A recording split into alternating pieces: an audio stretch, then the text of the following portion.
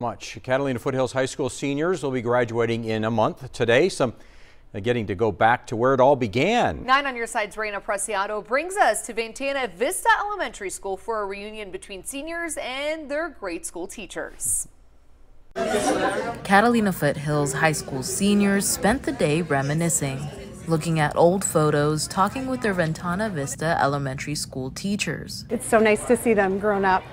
This class's first grade teacher, Laura Perella, wanted to make today special. I went through my classroom library and old files and found pictures of the students, things on the wall that I'd had with their pictures on them, and just trying to find little memorable things that I've held on to all these years. You could see the students' smiles as the memories started coming back. For two best friends, this bench was where their friendship started. I was new, I was lonely, and she was very out there.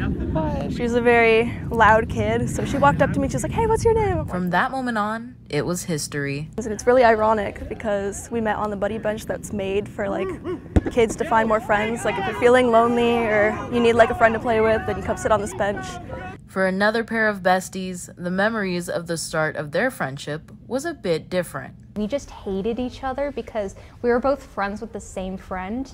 And in 3rd grade, she threw a rock at me. They even reenacted the moment. This time it didn't hit me. Yeah, but it was a great freeze frame. On a serious note, the girls feel much better about their plans for college. The kids here are just so happy and sweet. We were swarmed by them, and they were all just hugging and giving us a bunch of flowers. The girls said the kids' optimism gave them the confidence they needed to take this big step. In Tucson, Reina Preciado, KGUN 9, on your side.